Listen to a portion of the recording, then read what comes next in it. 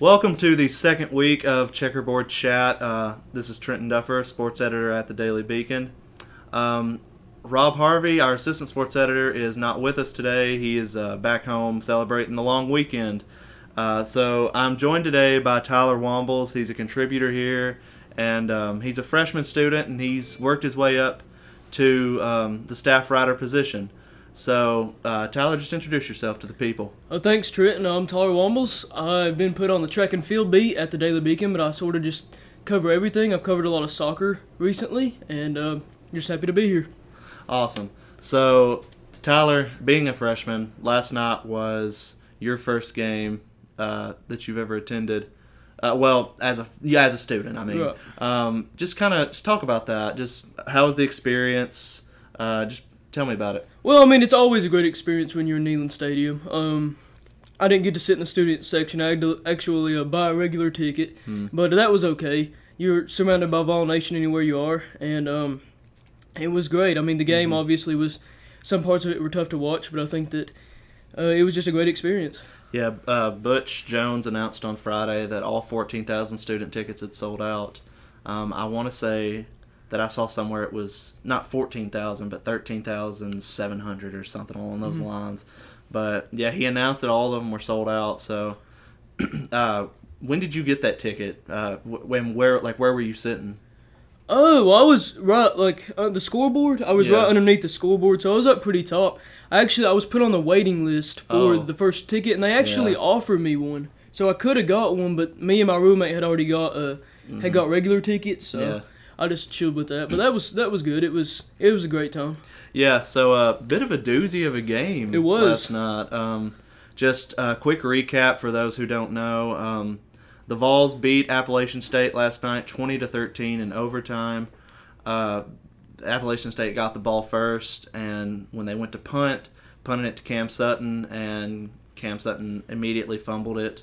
It was picked up by App State at about the Vols 40-yard line, and a few plays later they had scored, and it was 7-0 with still 10 minutes left in the first quarter, and everybody kind of seemed worried at that point a little bit. Like they weren't freaking out yet, but when App State took that 7-0 lead, I think everybody kind of freaked out. What was the crowd like at that point?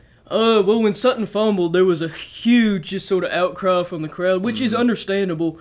I don't think we lost momentum at that point. I think that when they scored that touchdown after that turnover, that's when the fans started to get a little bit shaken.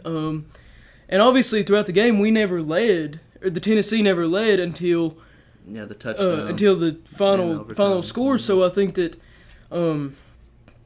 the Vol Nation was a little bit shaken throughout the game, but we did eventually get some momentum back near the end. Yeah, and later in that first quarter,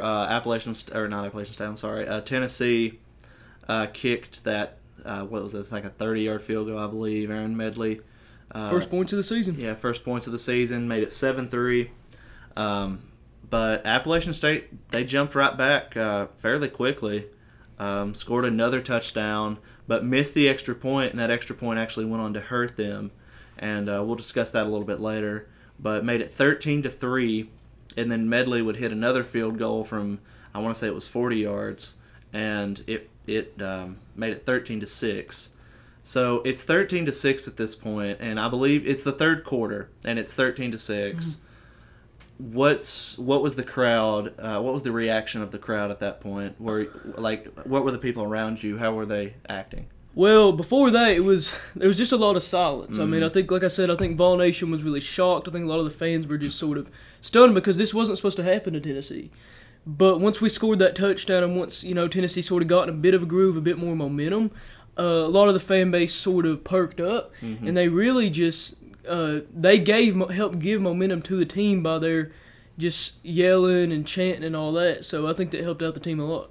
Yeah, and it was about 11 minutes left in the fourth quarter. Josh Dobbs dropped back, tossed a long 67-yard touchdown pass to Josh Malone. It was just perfect. Just hit him, right here in the chest. It was a beautiful play. It was. It was a really, really nicely drawn up play. And, the extra point from Medley made it, tied it up 13-13. were you surprised to see them go long, or do you think that's something they need to do more this season? I was a bit surprised at the time because I think that over the offseason, Butch Jones and the other coordinators have been talking about how Dobbs has improved his long game passing, because that was a struggle for him last season, was his medium long range passing. I was surprised because before that, they had not thrown the ball deep, I don't think, at all. And so No, I don't think they had. It was a surprise to me because even though they had talked about that, anyone watching the game had not really seen that before it happened. And but it worked out very well for Tennessee, and it was one of the highlight plays. It was, and like you said, Dobbs really didn't test out his arm, much at all. I think he finished, I want to say it was 25. He had 25 passes and somewhere around those lines. It was around, yeah. And Jalen Hurd finished with, I believe, 24 rushes for 119 or so yards. Pretty good stats. So, those are good stats, but at the same time, a lot of Dobbs' passes weren't like downfield. No. They were within 10 yards, and I feel like he really has to test his arm out if the Vols are going to really make any noise in the playoffs this year. But the game tied at 13 all, went into overtime, where Appalachian State decided to defer and give the Vols the ball first. Vols stormed right down the field, and Dobbs got to about the 4-yard line and rolled out to his right and went up to dive in to get into the end zone and fumbled the ball. And everybody I think everybody's heart stopped at that point. Oh, man, it was crazy around where I was. Everyone was looking up at the video board. Yeah. Man, it was intense. Yeah, but luckily Jalen Hurd landed on the ball. He did. So, and Eli Wolf, there's actually a picture in the Daily Beacon of Dobbs going up to dive, and you kind of see Eli Wolf frantically look at the ball, and you can just kind of see, you can't see his face, but you can just kind of see him look towards the ball, and it was on the ground, and Jalen Hurd thankfully jumped on it in time to get it and score 6 for the Vols. Made it 20-13, and the defense made a great stop there at the end. They didn't. I don't think they allowed a first down, did they? They didn't, did they? No, I don't think they did. No. No, yeah, because that was the point. Myself and Rob Harvey were down on the field and getting ready to go into the media center to do press conferences and stuff, and so yeah, that last play was. It really got to the nerves of everybody. I think everybody was just kind of shaken after that. But it was good to see the Vols pick up the win. I know it was challenging, but it was a win all in the same. And it was. Butch Jones said that, talking to the media, he said, a win is a win. I'm never going to apologize for a win, he said. So it was good to see them pull that one out. The quarterback play was, I felt from Dobbs, we discussed it a little bit, he didn't really test out his arm. He didn't, no. He had a lot of short passes, and a lot of inaccurate passes, and he couldn't escape with his legs. He's always been able to, if the pocket is collapsing, he's always been able to roll right, roll left, and, make the play with his legs. And I feel like last night he just couldn't do that. He finished with -4 rushing yards. It's the first time he's ever had negative rushing yards in his career. Were there any fans around you kind of talking about that, about Dobbs? There were a few. There were a few just talking about, I heard a few cries for Quentin Dormady, obviously the backup quarterback. Yeah, it's interesting you say that. There was actually, during the second quarter, we from the press box, we were looking down at the Vols sideline, and it looked like Dormady was throwing a little bit. I don't want to read too much into that, and I'm definitely not gonna, say anything that points towards Dobbs getting benched at all. But Dormady was throwing a little bit on the sidelines, and I kind of wondered, is this going to be, could we be seeing Quentin Dormady in the second half? Dobbs finished with, I believe it was nearly 200 yards through the air. He had an interception. He had a touchdown. He had a passing touchdown to Malone that we talked about, and I mean, what's your opinion on Dobbs? You're a freshman. You know, I want just good to have a freshman's perspective on things. I think that Josh Dobbs is a very talented quarterback. I think he has a lot of talent as an athlete and as a runner. My qualm with Josh Dobbs is that his passing has never been, I believe, up to par of the hype that he has received. Over the offseason, a lot of people were talking about Josh Dobbs as the second best quarterback in the SEC behind Ole Miss's Chad Kelly, maybe even the best. I think that he has the talent and ability to get to that point, but he has to be able to throw consistently. You watch teams like Clemson's Deshaun Watson, Chad Kelly for Ole Miss. You have to have that consistent passing attack every year, every game. And I don't think Dobbs has ever really shown that. He's had bursts of, Georgia game last season where he can do it, but last night we didn't see it. We only saw it on really the one touchdown pass. And I don't think that the alarms are on yet for Dormady to come in, but I think Dobbs should definitely be on the hot seat. For this team to be successful and have a chance to go to the SEC championship, Dobbs has to get his passing better, or we've got to find someone who can do it. Yeah, and that's interesting, that you believe that Dobbs is on the hot seat. I know there are some people that believe, that maybe you let Dobbs step back, but ultimately I don't think it'll ever come to that. I think Dobbs is he's gonna have to struggle a lot more than he did last night, I feel, for them to ever even consider, benching him for a set amount of time. Now, the running back situation last night, it was good. Like I said, Hurd had 24 rushes for, I believe, 119 yards. But that's really all there was. Like, I think Alvin Kamara got 9 touches for about 21 yards. So, Butch has talked all offseason about how he has 3 good running backs. Jalen Hurd, Alvin Kamara, and John Kelly. And he didn't test out any of them really last night. He didn't. I mean, he ran Hurd all night. Even got some boos from the fans at one point from running Hurd too much. Kamara got those 9 touches, but we really didn't see anything else from him.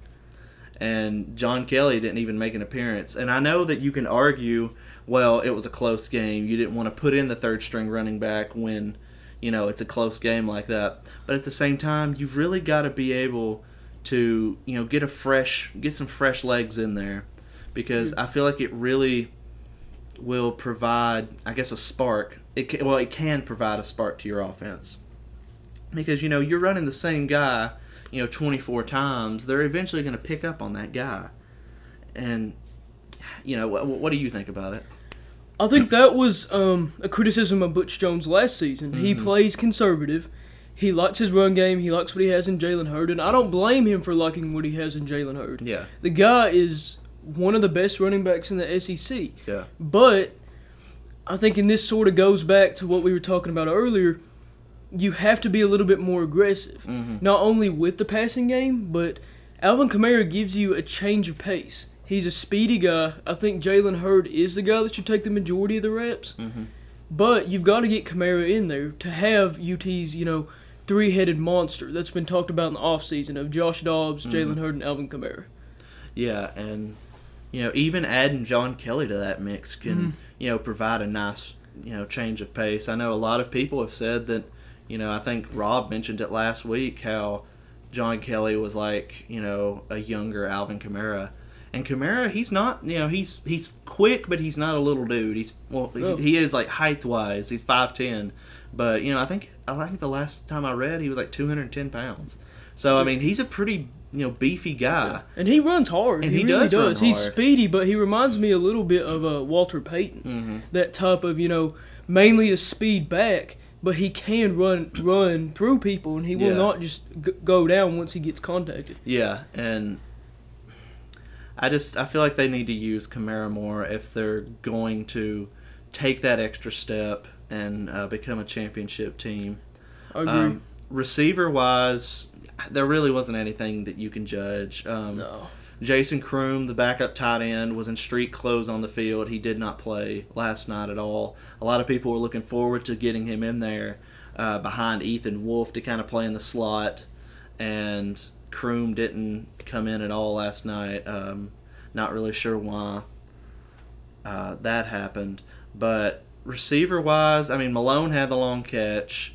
Preston Williams looked impressive at the start. He I did. mean, he was a favorite of Dobbs. He caught a few passes in succession, I'm pretty sure. Yeah, he got his first 6 targets. I think he had 4 catches for, I think, 36 yards through his first 6 targets. So it was impressive to see, Dobbs drop back and make that, that 10, 15-yard pass. And if he would do that more, I mean, the Vols have talent at receiver. They do. I mean, they have so many people. I discussed this last week. Butch has said that he wants 8 to 10, depth-wise at receiver, and he has that. And I just don't think that he's taking advantage of it because, Preston Williams, Jawan Jennings got hurt a little bit, I believe, in the second quarter. He laid a hard block and went out, tapping his head.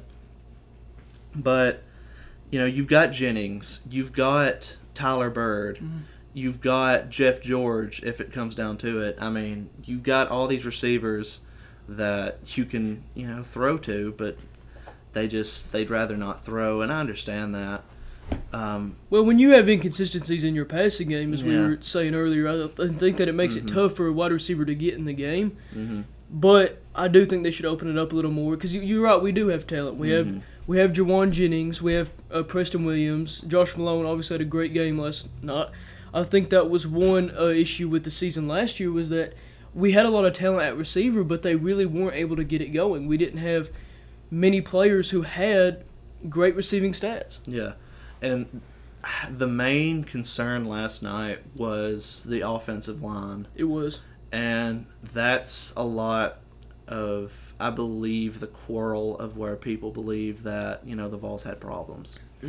They couldn't get anything going on the ground and through the air, and even with Dobbs, running like he usually does, they couldn't get anything going because of the offensive line. And I'm not shouldering the blame at all on the offensive line. There was a lot of factors that played into the, just barely squeaking by in that win last night. But the offensive line, Coleman Thomas really got, I'll say, manhandled. He did. By that nose tackle. And and he wasn't even that big of a guy. I think the depth chart said that he was like 260 pounds or something. So he's not a big guy. And you're going to have some 300-plus pounders with Alabama, with Florida, with Georgia, and Texas A&M will have Myles Garrett. They may put him at the nose tackle player too. And if you're Coleman Thomas, and if you're the entire offensive line, you've really got to put your focus.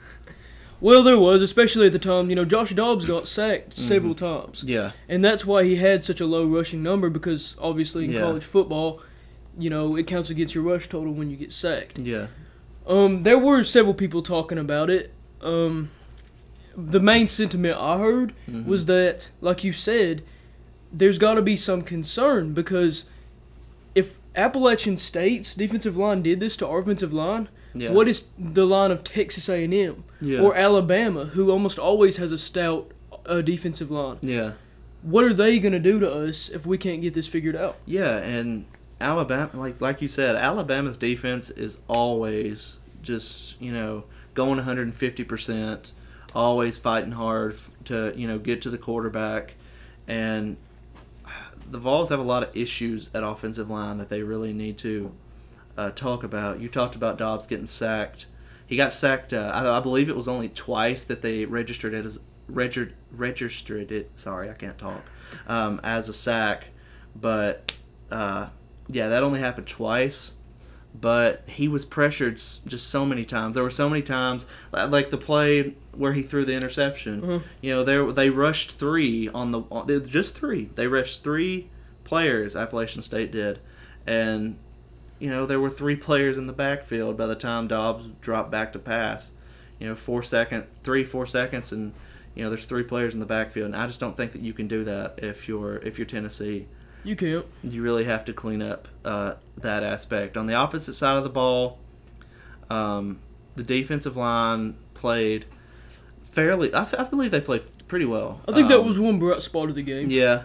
There were no sacks, which really surprised me because Appalachian State really, like, their offensive line is not. I mean, they're big, but they're not, menacing by any means. So it was really surprising not to see Derek Barnett get in there and get the sack on a lot of plays. Because I know there was one play in particular where he shot. It looked like he was shot out of a cannon running off that left side. So I was kind of shocked to see that. With the depth that defensive line has, it was kind of shocking, to see no sacks. I mean, they pressured the quarterback most of the night, but you got to really praise Appalachian State's quarterback for, getting the ball, like throwing the ball away. If like he had the interception, but I mean, granted, that was an incredible interception by Cam Sutton. It was, yes. Diving to catch that ball. So the defensive line really played, I believe, well. We didn't see any of Shy Tuttle. I don't believe we saw Alexis Johnson out there. I don't think he played. I don't think he did. So we didn't see Tuttle or Johnson. Butch said on Wednesday that both of those players were available. He did. He said they would play. Yeah. Well, I don't know if he said they would play particularly, but he did say that they were available and that he would look to see, if they were able to go. I know Butch has always talked about the flow of the game, and that's really what he talks about when he doesn't play players that people are like, oh, why didn't you play this guy? Oh, why didn't you play that guy? Butch will say, the flow of the game, and that's fine. That's all fine and dandy, but you also the flow of the game. That's a thing completely different from playing one guy over another guy. I think if you mix things up, it keeps the opposing team kind of rattled. They don't know what you're planning. They don't know what you're going to do next. So I think the flow of the game needs to change a little bit in that aspect. Another big item that we've yet to talk about was Jalen Reeves-Maben getting ejected in the first quarter for targeting. Honestly, this is just my opinion. I think it was a bogus call. I didn't see any targeting on the play. I'm not an official by any means, but I didn't see any targeting on the play that would result in a disqualification. Well, a lot of Tennessee fans in the stands with me felt the same way, Trenton. Oh yeah. I think it was a really close play. Obviously, college football officials have been they've been really harsh on that with all the concussion stuff that has been going on. I agree with you. I did not think he should have been ejected. I think it was a pretty clean hit. I think it was more of his shoulder than his head. Yeah. But that's college football nowadays, and if you're Tennessee, you have to have that next guy come in. You have to step up. I think you said Cortez McDowell came in for Maben, and you have to have those guys ready to come in and step up if those things are going to happen to your team. Yeah, and McDowell, he came in and he did a good job. He really did a good job. I think he finished with 9 tackles, which was the team high. So he finished with a team high for tackles, coming in for a captain, that defensive captain beside Cam Sutton. So it was really interesting. And it really was good to see a player like that come in for Jalen there when he got ejected. The defensive backs I felt played really well last night. I think so. I think they do. Micah Abernathy. Abernathy really impressed me personally. He was all over the field. I've watched a few highlights of the game since last night, and Abernathy was all over the field, and I can see why coaches have been talking about him so highly this offseason is because he's a great safety, nickelback type of player, and I think he'll really play a nice part for the Vols this season. And of course, we mentioned the Cam Sutton interception, diving in front of that ball, kind of testing Appalachian State's quarterback to make the throw, and of course he did, and it was a good interception. So next week, Vols have the battle at Bristol against Virginia Tech. Jerry Caldwell, who is the general manager at Bristol, said yesterday in the press box that the game he expected the game to be sold out. He said the grandstands are completely sold out and that there are a few premier tickets left. So definitely, if you want to go to that game, definitely check that out. What do you think is a storyline for that game? Well, I think obviously the biggest storyline is what are the Vols going to do? Mm-hmm. I mean, last night, my personal score prediction for last night was 59-17. Yeah. That may have been a little outlandish, but I don't think so because most experts had their predictions with the Vols winning about 30 or more points. Yeah. And when you go to overtime with a team from the Sun Belt, I know Appalachian State, they're a very good team. They were, 11-2 last season? Yeah. But what is Tennessee going to do? Most Vol fans and experts thought that Tennessee was going to have the blowout win under their belt and was going to be going in there with a lot of momentum. And I feel like right now for Tennessee, they have a lot more questions than answers. And I think it'll be interesting to see how are they going to take that and how are they going to prepare this week for that game in college football's biggest stage. Yeah, and I had the Vols winning 45. I believe it was 45-17 myself. So it was definitely, kind of strange to see them just, barely pull out that 20-13 win. But yeah, I agree with you. I mean, this is literally the biggest college football game in history. It is. I mean, there's going to be over 160,000 there. So it's definitely going to be interesting to see. And if you're going to the game as a student, be responsible, be safe, because it's going to be, you think Neyland Stadium is bad with 102, add another 60,000 to that. It's going to be just crazy pandemonium. Tons of emotion. And there is going to be alcohol allowed at this game. So take that, put that in your mind whenever you're trying to leave. Remember to watch out for not only, yourself, but for everybody else too. So I believe that's all we have time for today. Thank you so much for coming back to our second week of Checkerboard Chat. We'll be back again next week. Be sure to check out the Beacon Under 5 podcast. Definitely. Yeah, it's a great podcast with Altov. He's doing great with multimedia this year. Both Beacon Under 5 and Checkerboard Chat are on iTunes, so be sure you check those out. And I believe they're both on SoundCloud as well. And the Checkerboard Chat talks are on YouTube as well, so definitely go and check those out. You can visit our website at www.utdailybeacon.com. And Altov has also done a few live streams on Facebook, so check out our Facebook, check out our Twitter, just check it all out. We're a very advanced student media outlet, I believe, here at the University of Tennessee. And Tyler, thank you so much for coming on. Thanks for having me, Trenton. We'll try to bring you on next week. Next week we will have another guest, another Sports Beacon writer, so be sure to check that out next week. This is Trenton Duffer, sports editor, signing off.